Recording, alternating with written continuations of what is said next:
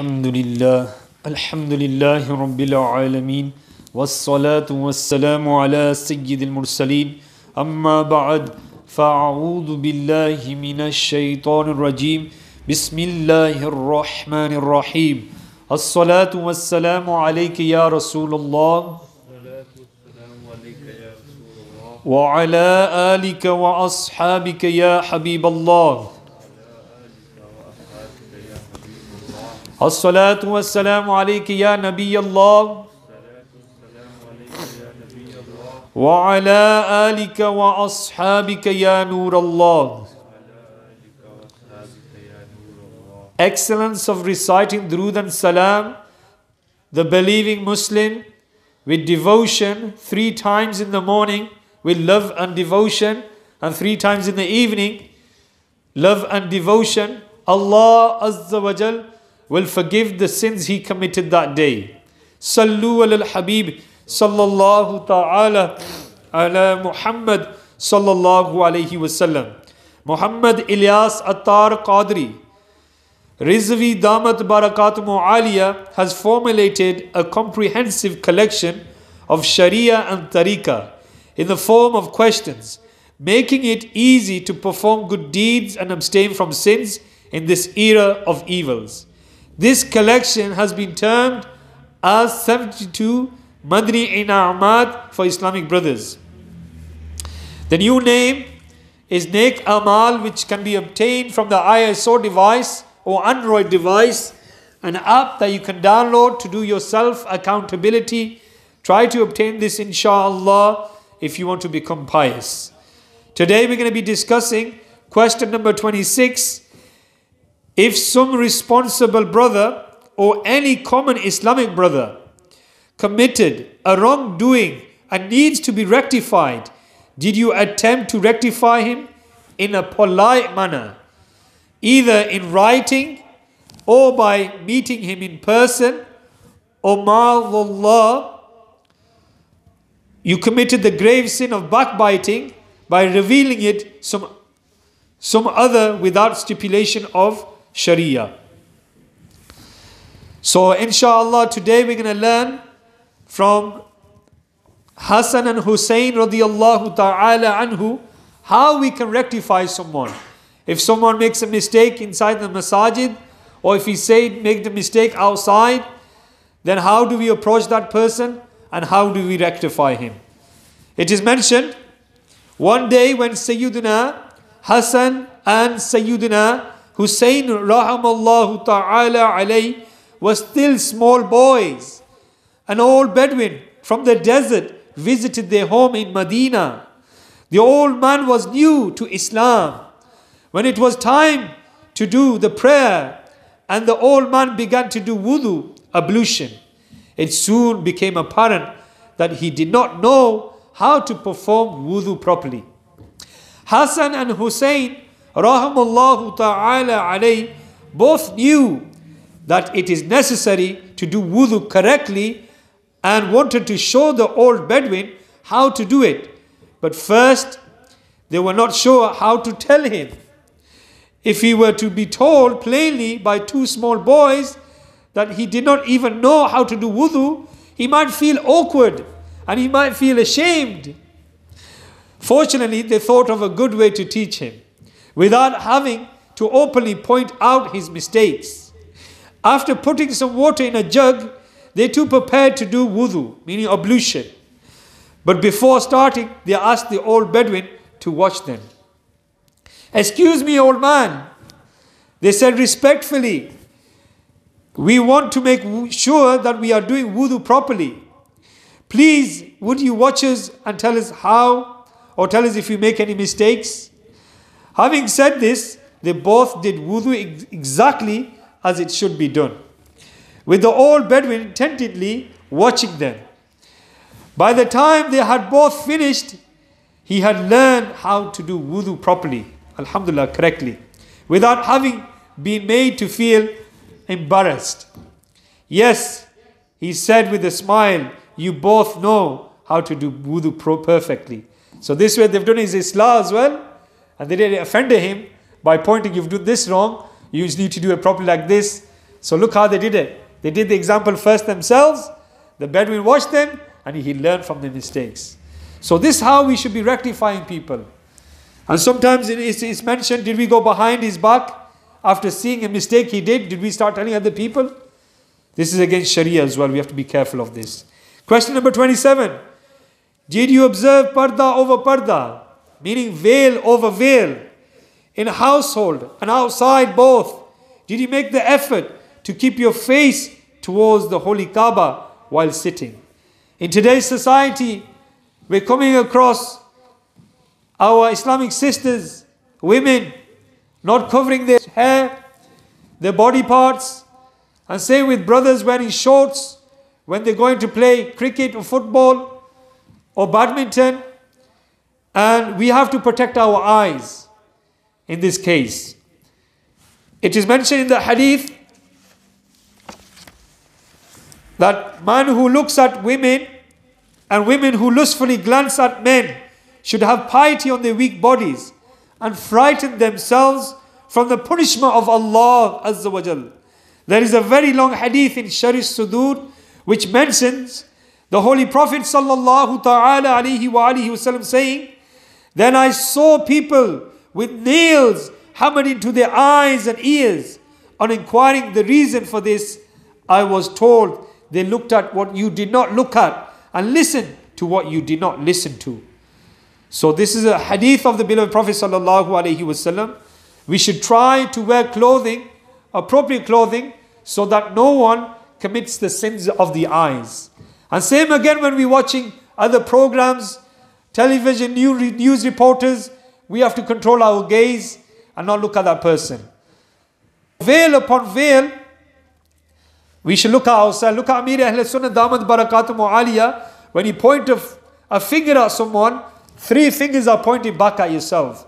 So first of all, we need to sort ourselves out. Before we say, look, this person, he doesn't dress properly. Look, when he comes for salah and when he goes to ruku or sujood, his back is being revealed. For a sitr, for a male, is from the navel to the knees. This has to be covered. But if you go in ruku and sujood, what's happening is you're revealing your back. And when you reveal your back, you validate your salah. Okay, so we have to be careful of these things. So may Allah Azza wa Jal give us the ability to cover ourselves with according to the Sharia. And whenever you do any wazaif, any Quran recitation, sit in the direction of the Qibla. And feel the faizan of the Kaaba when you do any wazaif. Even when you reciting Durud Pak, try to picture the green dome and recite Durud Pak upon the beloved blessed Prophet sallallahu alaihi wasallam. Number 28. Today when felt anger or someone in the household or outside, did you react by speaking out or cured your anger by observing silence? Moreover, did you forgive or did you keep on seeking opportunity for settling the score? Imran al-Tari Salamul Bari Rahamallah, what do they say? First, weigh your speech. Pehle tolo, fir bolo. But what it is sometimes we fire, we get angry at people. We say words that break the hearts of people. Our brothers and sisters. We might say certain things, swear words, or anything that will break their heart. There's a hadith that a scholar mentions, which I don't have it with me at this moment, but I'm going to give you the mafhum of this hadith. The Prophet ﷺ was with his wife, Sayyidatuna Aisha Siddiqa radiyallahu ta'ala anha. And the Prophet ﷺ expressed happiness. And he said to his beloved wife, he said, ask me whichever question you like. And Sayyidatuna Aisha Siddiqa radiyallahu ta'ala anha asked the permission of the beloved to go and do a Madri Mashra with her beloved father. Ya Rasulullah, I'd like to discuss it with my father for what question to ask you. So she went to her beloved father, Rahamallahu ta'ala alayhi, Sayyidina Abu Bakr Siddiq, and they did a Madri Mashra. The father advised his beloved Beti, he said that ask Rasulullah sallallahu alayhi wasallam when he went on the night of Miraj, tell us one secret from there. But as she was leaving the court of her beloved father, the beloved father said, tell me what Rasulullah sallallahu alaihi wasallam tells you. I'd like to know the secret as well. So she goes back to Rasulullah sallallahu alaihi wasallam and she asks the beloved, last Prophet sallallahu ta'ala alaihi wa alihi wasallam, Ya Rasulullah, tell me one of the secrets of the night of Mi'raj. And the Prophet sallallahu alaihi wasallam said that whoever revives a broken heart, whoever is upset, whoever is heartbroken, and someone revives that heart, makes that person happy, Allah Azza wa Jal will grant that person paradise. So this, after hearing this, her beloved daughter, Abu Bakr Siddiq's rahmallahu ta'ala daughter, Hazrat Aisha Siddiqa radiyallahu ta'ala anha, went back to her beloved father and told her the good news. Whoever revives a broken heart, he is granted paradise. Hazrat Abu Bakr Siddiq rahmallahu ta'ala anhu started to cry with tears. And the beloved daughter asked, oh father, why are you crying? And he said, what if someone does the opposite? Whoever breaks someone's heart with words of discomfort, swears. I'm just giving you examples, what we do nowadays. Talking behind people's back, ghiba, backbiting, causing hatred. This tongue that we need to control. As Abu Bakr Siddiq said, if he breaks someone's heart, then he's going to go to hellfire, isn't he? Yeah? So it's the opposite of the hadith, what the Prophet ﷺ said. Yeah? And if you break someone's heart, then we have to be careful. Sometimes we might be at home and with the husband and wife, we might get upset with each other. And you know, the matter of divorces happen because of anger. And when a husband becomes fuming, he becomes angered and he comes out with the words and then he realizes afterwards, I made a mistake. And this is important, that we control our anger and we speak when it's appropriate and we keep silence most of the times and try to do the zikr of Allah. And if you feel that you're feeling really, really angry and you can't control your anger, is to try sit down. And if that you still feel angry, then have a glass of water. Have a glass of water. Calm yourself down. And if you still feel angry, then lie down. You know, just get your blood pressure going down a bit. Your blood might be circulating, fuming really fastly, thinking I'm getting angry. But these things help if you sit down. You know, if someone's going to fight with someone, what would you do? You would grab him, you know, just come here, yeah, just sit down for a second. Yeah, you'll calm him down. And the anger goes away. Yeah? And then you'll give him a glass of water, yeah, chill out, just calm down. Here, have this. You know, we'll talk about it. So, yeah. May Allah Azza wa Jal give us the ability to control our anger, insha'Allah Azza wa Jal. Sallu ala al-Habib, sallallahu ta'ala ala Muhammad, sallallahu alayhi wa sallam. Alhamdulillah, alhamdulillahi rabbil alameen. والصلاة والسلام على سيد المرسلين قلت حيلتي أنت وسيلتي أدركني يا رسول الله. O Allah Azza wa Jal, accept our Salat al-Isha in your court. And with the blessing of this Salat al-Isha, Ya Allah, forgive our major and minor sins. Today, we have learned good manners. We have learned to adopt the manners of Hassan and Hussein rahimallahu ta'ala alayh. Ya Allah Azza wa Jal, give us the ability to rectify people in a sweet way, in a sweet manner, by taking them to the side and telling them their mistakes. Ya Allah Azza wa Jal, we have mistakes also. Ya Allah Azza wa Jal, give us the ability to rectify ourselves first before we start rectifying other people. Ya Allah Azza wa Jal, make us good example people. Give us the ability to follow the sunnah of the beloved Prophet sallallahu alaihi wasallam. And also, Ya Allah Azza wa Jal, give us the ability to refrain from backbiting. And also, Ya Allah, give us the ability to wear a madri labas. Give us our sisters the covering. Give them haya. Give them the respect and the love of Hazrat Bibi Fatima rahimallahu ta'ala. Ya Allah Azza wa Jal, give them the respect of Hazrat Aisha Siddiqa radiyallahu ta'ala anha.